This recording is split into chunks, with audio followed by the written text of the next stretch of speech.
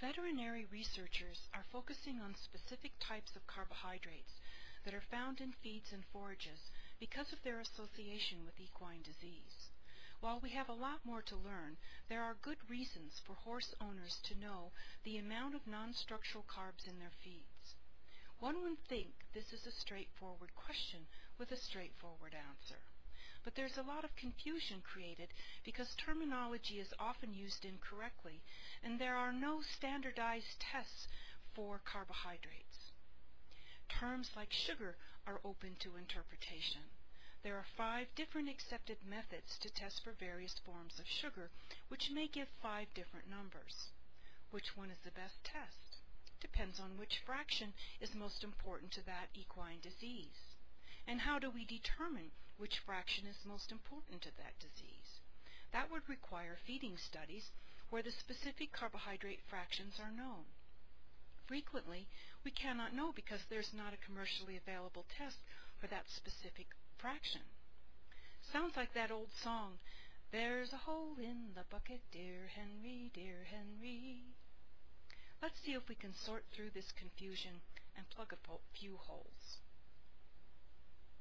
The term non-structural carbs comes from plant scientists who name carbs by where they were found in a plant cell. As a plant scientist, I will admit to being partial to this rationale. Structural carbs are those found in the structural part of a plant cell, in other words, the cell wall. Structural carbs include cellulose, hemicellulose, lignin, and pectin. These are called fiber by nutritionists. Non-structural carbs are those carbs found in the non-structural part of the plant cell, inside the cell. Sugars and fructans are stored in storage bins called vacuoles. Starch is made and stored in organs called chloroplasts. Sugar, starch, and fructan are called various things by nutritionists. In the past, they were often called non-fiber carbs to differentiate them from the fiber carbs. If you use the plant scientist definitions, the term sugar means mono and disaccharides. Fructans are polysaccharides made from a backbone chain of fructose molecules. Fructooligosaccharides have chains of less than 10 sugar units long. Fructans usually refer to those with chains of longer than 10 sugar units long. Starch is a polysaccharide based on glucose chains. Analytical labs tend to define carbohydrates by the way they're sorted out by a particular analytical method. When a lab says sugar, you need to know the analytical procedure they used. Carbs that are soluble in water are different from ethanol-soluble carbs, both called sugar. Research labs can justify expensive analytical procedures like HPLC and specific enzymes to quantify just fructan or specific types of sugar like glucose and fructan separately. But that's just too expensive for the average consumer who needs to know how much sugar's in their hay. Water-soluble carbs plus starch comes closest to a plant scientist definition of non-structural carbs, which again is sugar, fructan, and starch. When nutritionists talk about carbs, they have a different focus. Non-structural carbs is a good definition for agronomists, but it does not fit animal nutrition as well. Nutritionists are more concerned about the fate or effect that carbs have in an animal. Does that fraction elicit a glycemic response? Is it fermentable or hydrolyzable? The effect of non-structural carbs may be different depending on which animal is eating it. In the past, fructan was considered by nutritionists to be a fermentable fiber based on its fate in the rumen of a cow or the bowel of a human. Recent studies show that fructooligosaccharides can elicit a glycemic response in ponies. Shall we now move fructan back in with sugar? Until the effect of non-structural carbohydrates are fully investigated in horses, categorizing by these criteria may contribute to more confusion.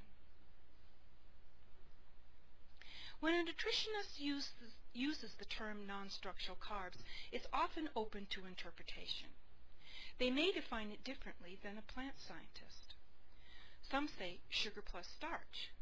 They may just use the definition that their preferred lab uses, although the question arises, do they know their lab's definition and the consequences that their lab's analytical procedure has on that definition?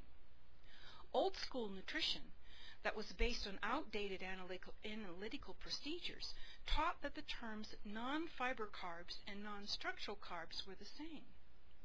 The terms are sometimes used interchangeably, although they are not the same. Direct analysis of non-structural carbs is only recently available on a commercial basis. The end consequence of this difference in interpretation is that a test for non-structural carbs can be different depending on what lab you sent the sample to or how long ago your nutritionist was educated. Theoretically, a feed company marketing a low-carb feed could find a lab whose test procedures and definition best suits their needs. Non-fiber carbs is an old method to calculate a fraction that includes sugar, starch, and fructan, among other things. It's based on an analytical method called proximate analysis that sorted out fiber, protein, fat, and ash. They essentially subtracted all of these fractions, and what was left over was non-fiber carbohydrates. Problem is that many of these fractions are bound to each other, so subtraction is not straightforward. This method is considered old-fashioned and inaccurate. Analytical chemistry has advanced, and this method should be abandoned for applications in equine nutrition.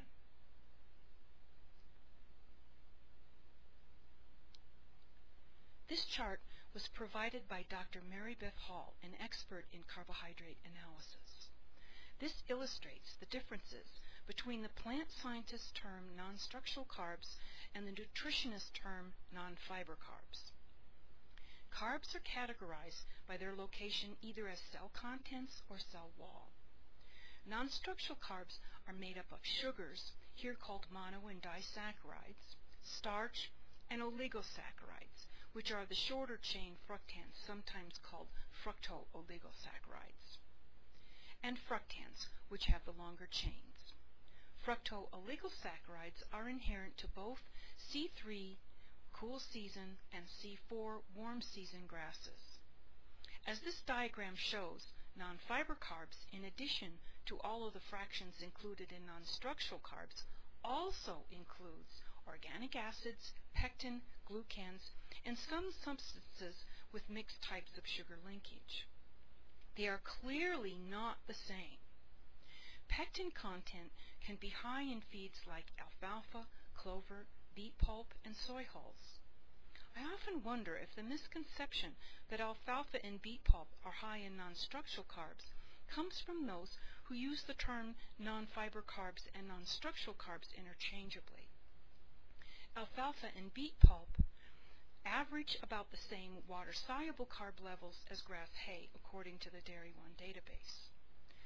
Also note the fractions called soluble fiber and non-starch polysaccharide. These may include varying amounts of fructan depending on the chain length of the fructan being analyzed. None of these methods are precise enough to single out a specific fraction as a trigger for animal disease. They just overlap too much. This chart breaks down what is extracted with either ethanol or water. Again, non-structural carbs includes sugars, short and long chain fructans, and starch. 80% ethanol will pull out the sugars, fructooligosaccharides, and some of the shorter chain fructans. Hot water pulls out all those plus the longest chain fructans. Depending on the plant species being tested, sometimes some pectic substances and glucans will also come out, falsely elevating the test results. None of these procedures is as precise as we would like. Care must be taken when comparing test results from totally different types of plants. To summarize this chart, the difference between water-soluble carbs and ethanol-soluble carbs are the longer chain fructans, and maybe some water-soluble pectin and glucan.